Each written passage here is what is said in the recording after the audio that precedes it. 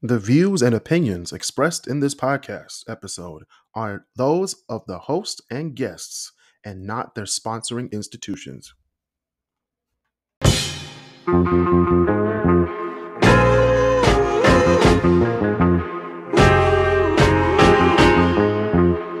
Welcome back to the KrisCross Corner Podcast. I'm your host, Chris Canty, and we have Basil Lowe from the Great Debaters here. What's up, Basil? What? Not much. I love the hesitation. Like it was like, and and I wanted to say a better intro. Like, should I say it? Nah, we'll get into that conversation later. But welcome back. So shout out to all the KrisCross Corner Podcast Facebook group members, all 770 of you guys. Keep on joining the conversation. We're going to talk about some topics that we put in the group today. We're going to talk about that. But before we do that, we're going to talk about a lot of things that happened today and last weekend, as well as my top 10 list of the week. So please listen to the entire podcast today. First, we're going to start off with what you doing, Detroit? What you doing? All right. So we know that there's a Hollywood casino down in Toledo, right?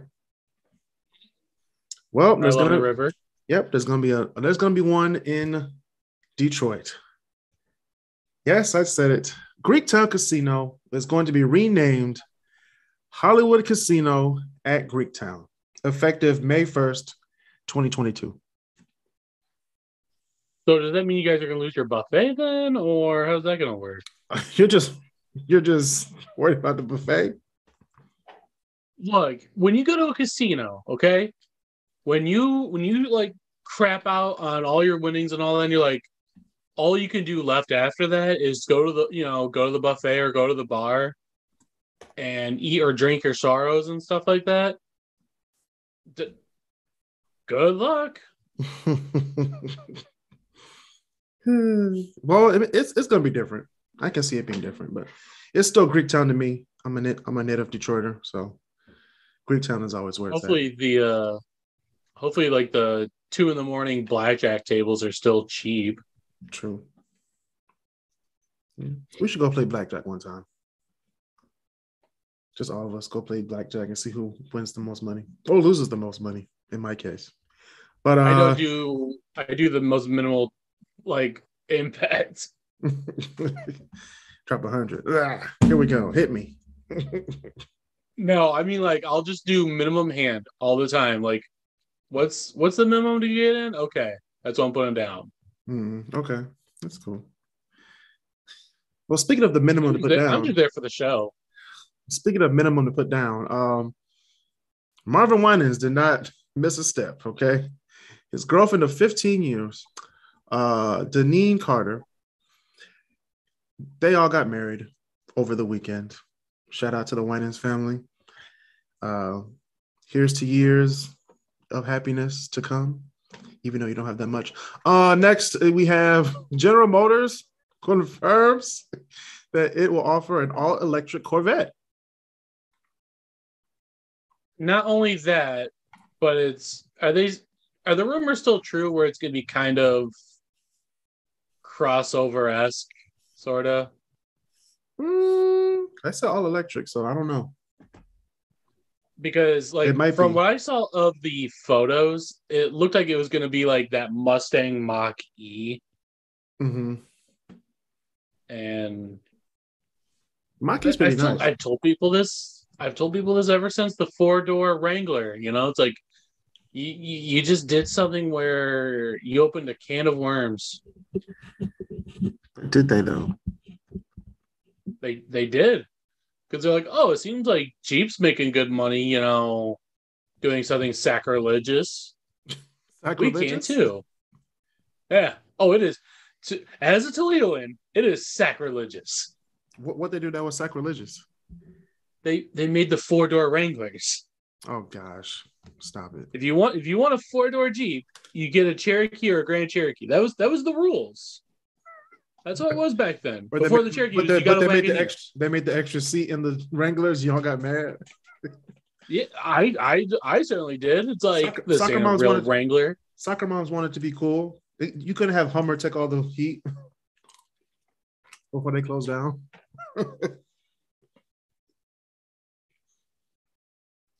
But hey, my next car might be a Grand Blasphemy.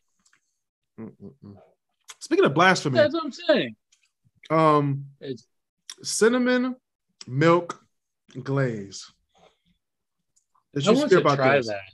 Did you hear about this? At Krispy Kreme Donuts, they have a cinnamon milk glaze collection. They have like different donuts. I want in on it. I'm about to go tomorrow morning and try this. And it better be good. If it's not, I want gas money from Krispy Kreme. I want gas money. I'm just saying. And we got up the street from my house. I just gave out where I live. In Southfield, 10 Mile and Telegraph, there was going to be a Chick-fil-A. We said it earlier in the year. Chick-fil-A is going to be at the corner of, well, it's not really the corner. It's between 696 and Telegraph. 696 and 12 Mile off Telegraph in front of the Best Buy, PetSmart, and all that stuff over there. So good luck. Honestly, when it comes to Michigan lefts, you might as well just say the corner. True. Because by the time you have to pass that anyway, then you have to do that weird, you have to do the U-turn. For those that don't know what a Michigan left is, if you want to make a left, you're supposed to go straight until you're allowed to make a U-turn, and that's your left. Mm-hmm. And you could thank Detroit Metro all for that one. So if you see something like that in your area that makes no sense, thank Detroit. Well, you're welcome. I wouldn't say the corner because it's right off the ramp of 696 and Telegraph. So you don't really need to make a Michigan left to get there because it's right there. So it's not going to be near that one Michigan left to do the U-turn? No, you know where the let me see. There's like a Chrysler dealership right there. Chrysler dealership, and then before you get to like 12 Mile, there's like these other lights right before. That's where it's going to be. Yeah. It's on the Michigan left to go towards 12 Mile west or east. So if you're coming down south, if you're coming down south from 12 Mile, you go on the Michigan left, but it's a straight shot, not a Michigan left. You're just turning into the parking lot. Yeah. That's why I said it's on the corner. It's not on the corner. It's along Telegraph. Of the Michigan left, it's on the... I'm from Michigan. We don't say on the corner. We don't say on the corner if it's like that. We just say it's along Telegraph. It's on the corner. It's on the corner. Yeah, but you're kind of forgetting that not many people realize how long Telegraph is. Well, true. It's on Telegraph. It's on Telegraph and 696 on the east side of Telegraph in the strip mall, shopping mall, the Meyer shopping mall over there. The complex. Yeah, over there. So that's what it's going to be. Told y'all it was going to happen. No one believed me, and it's being built right now. So it's going to cause a lot of traffic. I just know that much. But Coach Harbaugh. The Telegraph is down. Coach Harbaugh sells his Bay Area mansion for $12 million. Yes, this man is rich. It was his house when he was the coach for the coach of the 49ers? 49ers, yeah. Wait, you're telling me he still had that whole time, even while still in? Mm-hmm. So does that mean he's doubling down in Ann Arbor now, or? He probably doesn't live in Ann Arbor. He probably lives in like Barton Hills or some other big secluded area. No, actually, no. Wait, what's that part of Ann Arbor where it's like super like to the north? Uppity? Yeah, that's Barton Hills over there. It's like north of 14. Yeah. I doubt if he lives there either. I don't know where he lives. He might live in like Chelsea. Away from all the madness. But I say he could be living in like Saline and Crab like that. Mm-hmm. He might be. No, you know what? And I say this not just because I dislike the guy for being a Michigan coach, but I could see him being the type to live in Novi. Like the Novi and Northfield area, those big homes. Yeah. Yeah, I can see that Yeah. too. Well, what's the coach? Coach Patricia, when for the Lions, lived out in Northfield. Okay, that he seems like a downriver guy more than He does. anything. He does. He looks like a good Wyandotte, a good Riverview guy. Shout out to our listeners in Riverview and Wyandotte if you're listening. Yeah, he does. I would say we like your trade center, but yeah, it's not there anymore. Yeah, which that's in Taylor anyway. But it's still part of Downriver. Oh, true, but it's not Wyandotte or Riverview. Yeah. So Coach Harbaugh has $12 more million in his bank account. Unlike somebody who has $44 billion in his bank account now, Mr. Elon Musk has bought Twitter. Yes, ladies and gentlemen, your tweets are now owned by the richest man in the world. We used to get upset with it being Jeff Bezos, and now it's just another guy that we're just like, F this man. Right. I'm not saying F him. I mean, he was a low-key guy. Jeff Bezos was kind of low-key, but he was just an asshole. Elon Musk is like hey, I'm here. I'm buying all this stuff. Don't really care. But I still have a conscience. You know what I mean? Here's the problem that I have with Elon Musk. One, with some of the stuff that you listen, like you hear him talk about and all that, like as far as like empathy or whatever, you almost don't seem human. Does it? And then you look at the name of his child. You cannot tell me the man is a cyborg. What do you name his child? I'm trying to remember. God, I gotta look up the actual.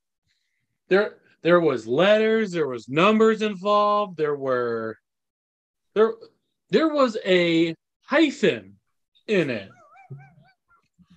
I kid you. Hold on. I gotta look this up. This is pissing me off.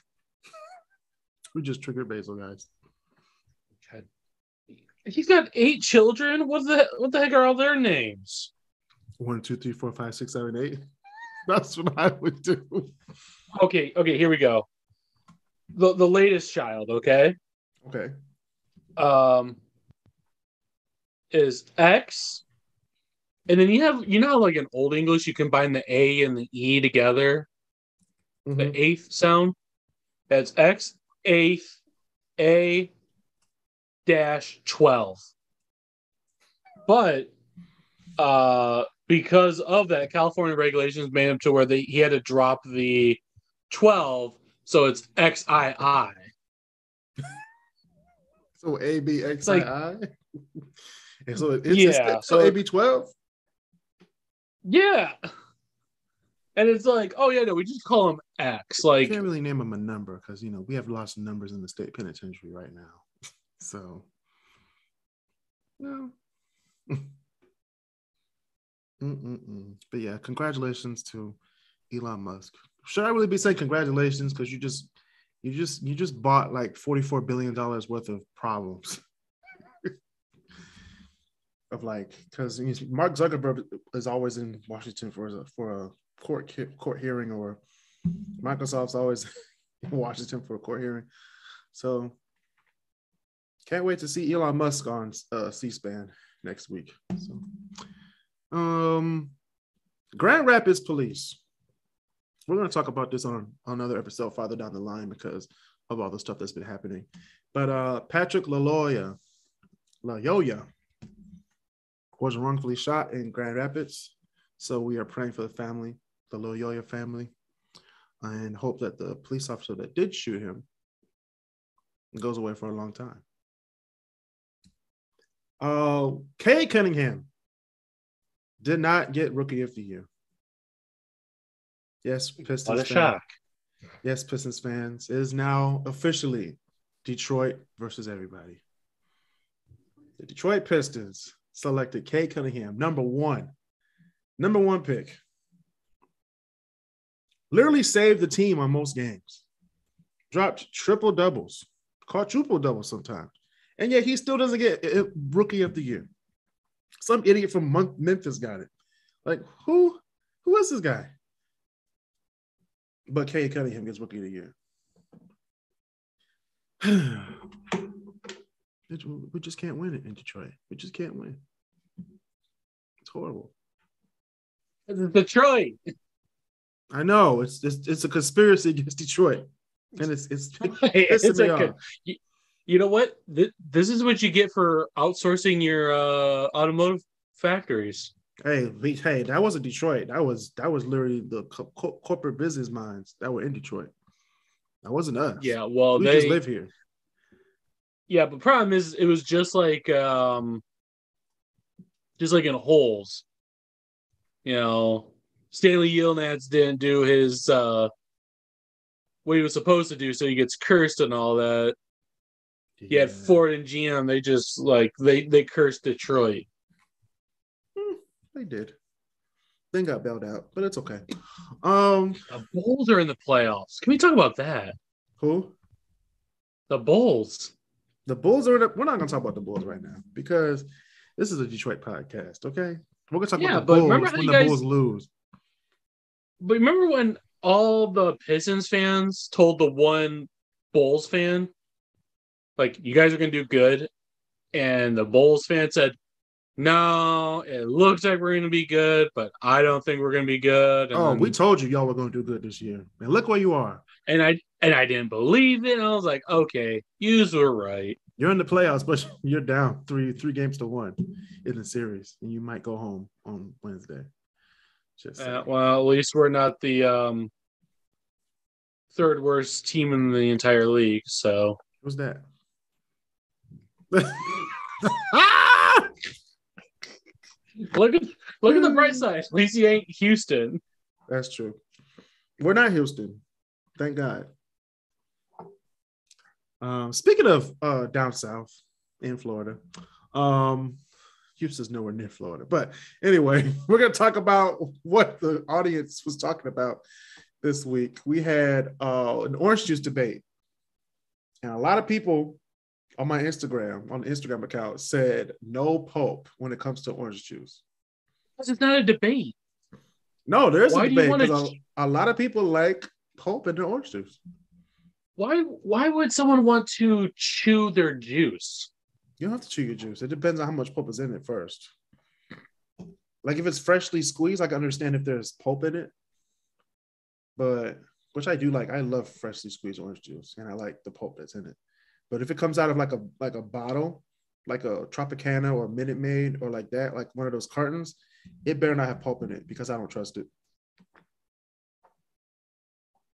The only place I will ever trust freshly squeezed oranges, though, is when you actually go down in Florida in some parts of it, because what's nice is they are oranges. They're straight off the fields. So you don't have to worry about all the crap that they spray on them when they get ready to like throw them on the truck to send them across the country and all that. Yeah.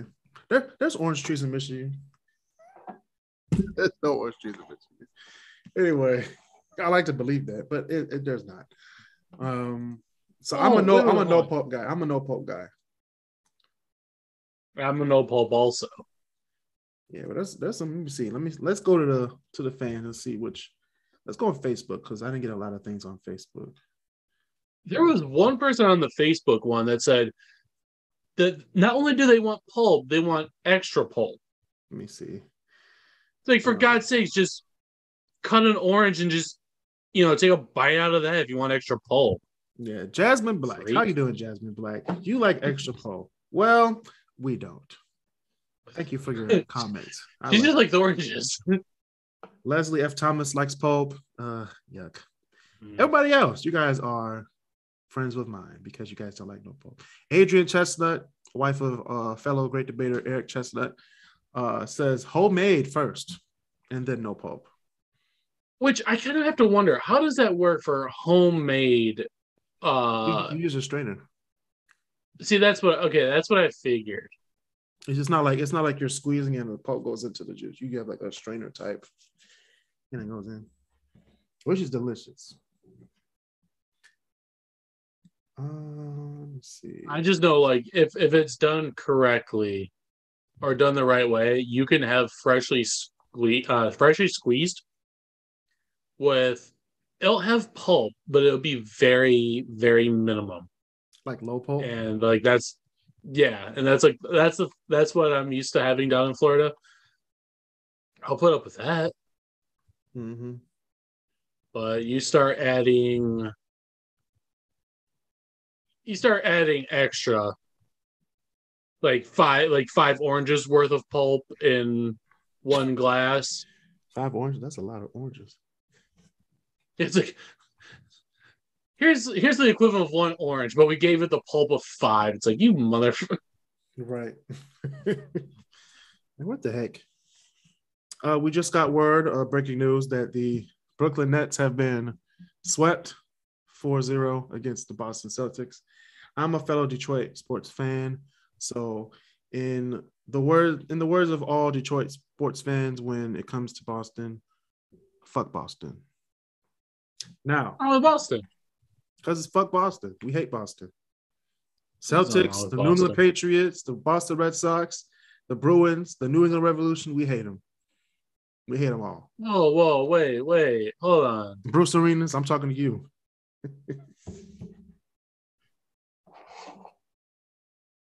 And we have another episode coming later next month about a topic about music. The Rock and Roll Hall of Fame. Send in your votes for who you want to have in the Rock and Roll Hall of Fame this year. I think the voting ends in a few months, so please give in your votes. Duran Duran, I think, is the number 1, I guess. And then number 2, a close number 2 is Eminem. However, the person who likes to write stories in Cleveland from Cleveland.com, Mr. Troy L. Smith, he wrote an article saying why Eminem should be in and why he shouldn't. Now, we're going to dive into why he said they shouldn't in an interview with, well, okay, we don't have him for an interview, but we're just going to talk about it with the other great debaters and see why he thinks Eminem shouldn't be in the Rock and Roll Hall of Fame. Sure if I'd even ever want to meet this guy. I'll tell you the truth. You don't want to meet Troy L. Smith? No. I was willing to maybe go like, okay, Troy, explain yourself after when he broke down his list of all the other ones. But after saying like no Eminem, it's like, okay, get out of my house. Exactly. Okay, Jackson 5 and Earth, Wind and Fire and the Isaac Brothers not going into the Hall of Fame. That triggered a lot of people. But Eminem, the only rapper to get an Oscar? When he had it? When he got it? Come on now. The first rapper to get an Oscar. Come on now. He deserves to be in the Hall of Fame. You would wonder, because I need to look up this guy, like, see what his... Why he hates music in general? No, just, like, look up his actual credibility. Like, watch it be like he just has a degree in, like, just a bachelor's in communications, and he listens to like Backstreet Boys or something like that, and like, good enough. Okay, don't bash the Backstreet Boys. I'm not that. Well, what I'm saying is, like, oh, I know music. I listen to boy bands. Like, I listen to NSYNC. Yeah. I listen to 98 Degrees. I listen to BB Mac. Wait. B5. Remember B5? Bad Boy Records? Oh, no. Here's another one that's real obscure for people that'll be like late 90s, early 2000s, be like, oh yeah, O-Town. Not O-Town. All right, we're done with this episode. You brought up O-Town. For the girls, we'll bring in wait. Hanson. Bewitched. Bewitched. Hanson. Remember Hanson? God, they're still making music. Boom bop. Stop. I didn't put that in the list for last week for 90s music. I should have put Hanson in there. You know what? I'm glad you did. That was a good song. Come on now. No, it's not. Yes, it was. Stop it. No, because it's I'm right gonna up do a there with, revised episode. I'm gonna do a revised episode of the 90s music. just to make me mad. Just to make you. Number one, Bop by Hanson. I'm still upset. I'm still can't believe the fact that you didn't put Elton John's 97 version of Candle in the Wind. Not going on the list. Not going on the list. I'm sorry. I listened to it. Me and my mom listened to that on the way back home from Iowa. And I was like, I'm so glad I didn't put this in the list. You're telling me that song did not get you teared up or nothing? Nope. That's a good song, but it wasn't top 100. In my opinion. Instead you had what was it, Last Year? No, Can You Feel the Love Tonight from The Lion King. No. I'm talking about the song from Eric Clapton. Wait, Tears in Heaven. That was like number 99. Yeah. You had that, but it's a good song. If I'm gonna do some sort of 90s death song, I'd rather do. No, actually, I'd rather do Runaway Train. Wait, is that the one I'm thinking of? I don't know. I'll be missing you on there. I'll be missing you is a good song. Puff Daddy in them for Biggie's death. That is a death song. I kind of forgot about that. That's an emotional song. What are we talking about? What are we talking about? Tupac and Biggie, they're still alive. No, for the purposes of this podcast, they're not alive. However, I agree that there's somewhere out there just chilling. Shoot, especially after what was it? Ghetto Gospel? Tupac's mom was like basically like hinting as if he was still out there somewhere. It's like he's still out there. Y'all. He's still out there, y'all. No, he's not. Anyway, topic of the day that people wanted me to talk about. All right, so I saw on Facebook there was this guy. There was this lady who wanted to be taken out on a date. This guy takes her out, wants to take her out on a date, but he says that her child can't come. And then she thinks that he's wrong for saying that her daughter or her son, we don't know what the sex of the baby is, that her child can't come. Is this wrong or not? Was it a first date? Yes, it was. Then no. See? If it's a first, even if it's it's a date, it's a date. I don't care if it's a first date or not. Like, if it's a date between you and her, then it should be just between you and her, in my opinion. If you want to say like, hey, I'm gonna take you and your child out tonight, that's different. It's not even so much of just that, but it's especially for the first few dates. The whole point of it is that when you're a single parent, is you're supposed to gauge not just whether or not the person you're going out with at the moment is a good fit for you, but also can you trust them with your child, and are they a good fit with them? And if you're already bringing the child right off the bat, like you could be asking for trouble. That's your fault. That's your fault as a single parent. You should have known better. That's a red flag on her side. Like, hey, why are you bringing this kid? Like, first of all, why are you bringing the kid to a date to a complete stranger? That's one. Either it's a blind date, first date. If you met you've known each other for years, and it's your first date. Oh my gosh! If it was a blind date, then it's more weird for the guy. He's like, okay, we have a kid. Welcome to Twin Peaks. May I take your order? Okay, damn. I love how you went with that. I was thinking like somewhere kind of like on the level of like Capers or something, where it's like you're getting like at like 9:00 at night, that kind of crowd. Yeah, 9:00 at night. You have like wine on the table and stuff like that. It's like wait, there's wine. You can't drink. Wait, there's wine at Capers? I'll play.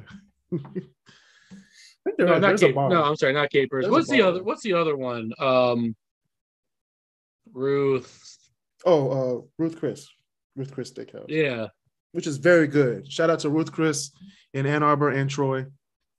I'm a loyal customer. Every 6 years, because it's too expensive, but it's okay. But I want to take my daughter. We're going to Ruth Chris once I get some money. Not together. We're gonna go with a group of people. It'll be kind of weird. Oh man. But yeah, here with my boy Basil. Here's my who. She wants to take me, her, and her daughter to this steakhouse that just opened in Toledo. What's now, the name mind of it? you, What's the name of it? Chop House, I think it's called. Chop House? It's right by the Heights. It's on the edge of downtown. It's by the Renaissance Hotel. Chop House. Yeah, we have a few here. But yours is new. I think it's called Chop House. Yeah, the Chop House. Yeah, it looks nice. No, I'm sorry. The Brim House. The Brim House? The Brim House. Now, no, I'm sorry. No, it was the Chop House that she wanted to have all three of us go to the Chop House. And I'm like, you do realize how much we both make and what this would cost. And you don't see the okay. If there's no prices next to it, you know it's going to be expensive. Exactly. And it says prime But here's steak, the thing, not regular. I know. Not regular I steak. know, I know that the cheapest steaks start at a good 60. Yeah. No, I guess. I mean, some of them might start at 45. That's still too much. But it's 22 ounces, so it's probably about 50, 60. Especially for bringing a 5-year-old. 36 porterhouse for two. That's a good 70, maybe 80. Beef Wellington. They have, they got ribeye. Oh, tenderloin. Filet mignon. See, I'd be going with the cowboy steak. Okay, I was at, it was my birthday dinner. I mean, Alyssa took me to the steakhouse at MGM. There was this couple next to us, and the guy said, no, the guy was like, hey, you can get you some steaks. And the lady was like, let me get some filet mignon. I was like, all right, y'all. Before you walk into the steakhouse, okay, you got to know what these things are pronounced. Wait, you telling me she wanted some Russian fighter jets or something? She wanted some MiGs? Mignon. I was like, okay. I'm about to go over there and say, all right, baby, here's how you pronounce the words in the menu. Dry aged New York strip. You know that's gonna be expensive. Poultry. I take that back. I'd be going with the lamb chops. I'm just saying. I'm looking at it. These are Australian lamb chops, which means they have to be shipped. Yeah, I know. From Australia. And they're the ribs, so you don't even get like a real big thing. It's like you get like this long the thing. rib, and then whatever at the little end. So you're not even getting like a whole you just got like this little. It's like a meatball sucker. That's what it is. Yeah, it's like a lamb sucker. That's a good idea. Right. It is just a sucker. You're like, how many licks does it take to get to the bottom of an Australian lamb rib chop? A 1, a 2, a 3. Just rip it off. Throw the bone away. It could make for interesting, intimate, like attraction moments. Because you know how sometimes you'll see girls when they're trying to be when they're trying to be sexy, they'll have sucker and they'll try to be going like this. It's like not with the lamb chops. Not with the lamb chops. You're messing up my fantasy with these lamb chops. You should be like, I should be disgusted. But I'm more disgusted in myself for enjoying this. We are live, Basil. We're live. Australian rib. What is this? Mezzaluna? What is Mezzaluna? No one cares what Mezzaluna. I don't know exactly how to explain it.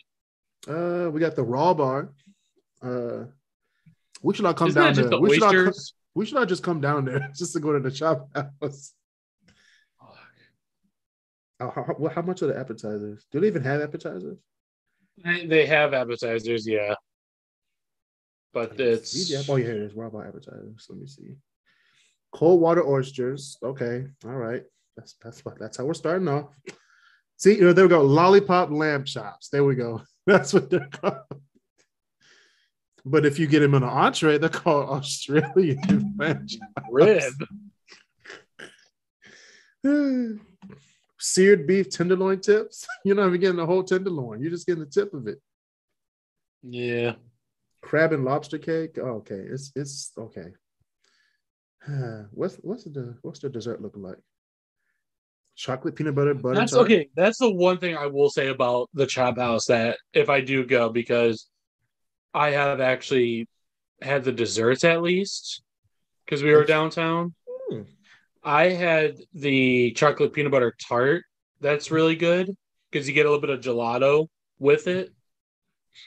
What about the and then I forgot who had what, but I remember one person had the espresso creme brulee, and or the person next to her, she would have said cream brulee.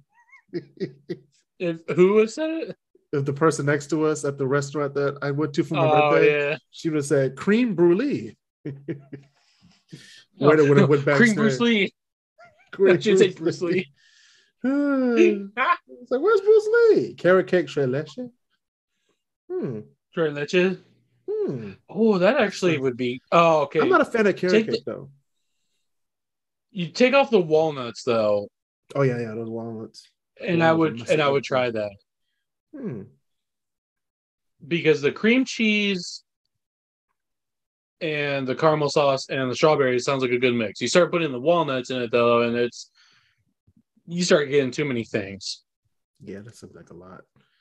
But I'll probably try the chocolate peanut butter tart when I go. What's funny about the Chop House though is they don't have sides. They have accompaniments. What do you mean by that? So you know how when you get a burger, you get a side of fries, right? Yeah. When you go to a restaurant. Yeah, that's like a regular restaurant. Like a steakhouse. Okay. It's like all a la carte, right? No. Yeah, so it's like all a la carte, but they don't say you don't say that you want a side or you don't want a baked potato on the side. You would say you want a baked potato, or no, you want the steak to be accompanied with a baked potato. Yeah. It's like this isn't like an orchestra. This isn't going to the opera house. Yes, it is. When you go to a steakhouse like the Chop House. Yeah, I know you have to wear. It's like you should better come in a suit or something. That's the real deal, right? Like usually when I go to Ruth Chris, I usually just wear a button up and jeans, nice shoes. That's pretty. You couldn't do that here. You would want to wear. You don't have to do a tie necessarily, but you should at least wear a dress shirt. Yeah, button up. I usually wear button up in black jeans with brown shoes.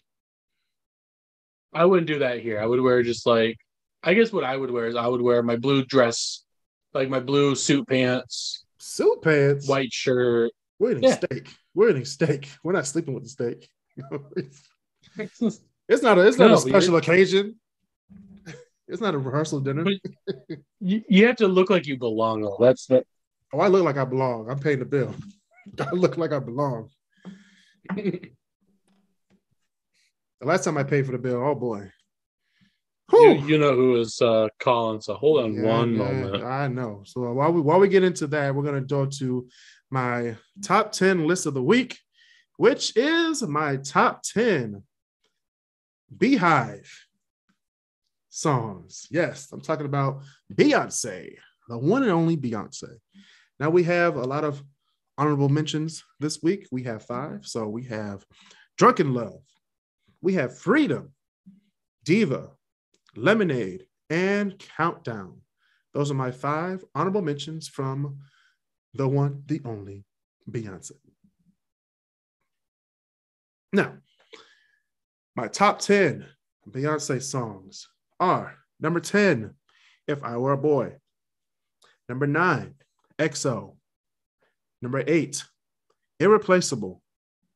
Number 7, Pretty Hurts. Number 6, Best Thing I Never Had. Number 5, All Night. Number 4, Halo. Number 3, Love on Top. Number 2, Single Ladies, Put a Ring on It. And number 1 of my top 10 Beyonce songs, Crazy in Love. Now, before people go off on me, I did not include Destiny's Child songs or Destiny's Child songs. I would have said duets, but I kind of put in. Except for there was like at one point 4 girls, including her. Well, true, yeah. It was 4. Then in the beginning, then it went down to 3. Who was the 4th one? It was actually there was a mix of 5, but they were wait. off There was and on. wait. There was 5. No, there was 4 in the group, 4, but the 4th one was always off and on. So there was like 5 group members. One of them was LaToya Luckett, which she was out. So then what came down to Beyonce, Kelly Rowland, and Michelle Williams. Those are the 3 we know. Yeah, those are the 3 that we always remember. Yeah, and then I remember at the beginning there was a 4th one. Yes, the 4th one was LaToya Luckett. But she's on a whole bunch of shows. There was a 5th one, but she was like on and off. When they started off with 4. But when they went famous, they only had 3. Which was Michelle Williams, Kelly Rowland, and Beyonce Knowles. Okay. But yeah, what's your favorite Beyonce song, Basil? Everybody has a favorite. I mean, I want to say Crazy in Love, but I feel like that does count as a duet technically. It was, but it was on her first album. It was. What's the one that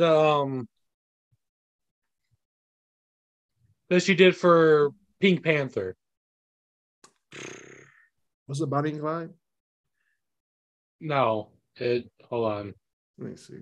I don't remember. I'm not a huge fan of Beyonce, but I mean, I'm not either. You said Pink Panther? She did something for Pink Panther. It was. No,